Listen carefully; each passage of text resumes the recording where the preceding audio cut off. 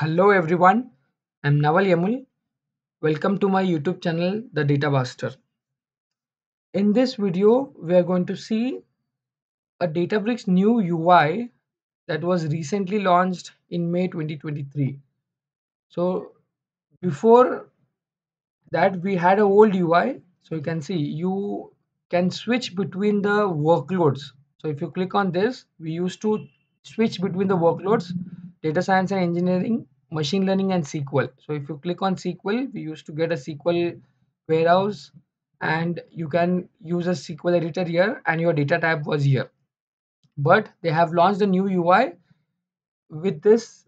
Uh, you cannot switch between the three workloads, but you get only one single navigation bar. So how to enable that, I'll show you.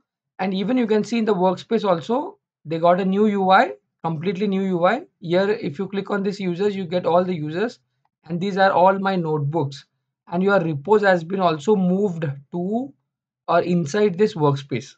So let me switch to new UI, enable new UI. So just you need to click on this small button. Let me show you. Here you can see you can on this, enable new UI, and here you get an option. So instead of getting these three different panes or three different workloads, now you get only one single UI, and you get some common uh, like pillars of the lake house. So you can see these are the common pillars of the lake house. Your workspace is there, your data tab is there, data explorer, your compute is there, and your workflows is there.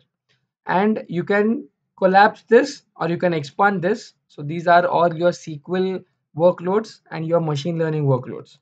So if I just go to compute, in compute you can see all your compute at one place, like your all purpose compute, job compute, and your SQL warehouse compute, or your SQL warehouse here.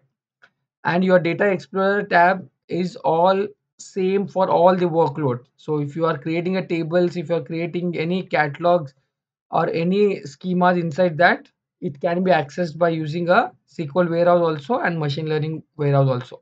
So this is a beautiful feature. So they have brought only one like single navigation bar. You don't need to switch between other workloads. Thank you, Databricks. Thank you for this beautiful change. So I hope you will enable the new UI and you start using it. Thank you very much, guys. Thank you for watching this video. If you like the content, please like the video, subscribe to my channel. See you in the next video. Keep learning.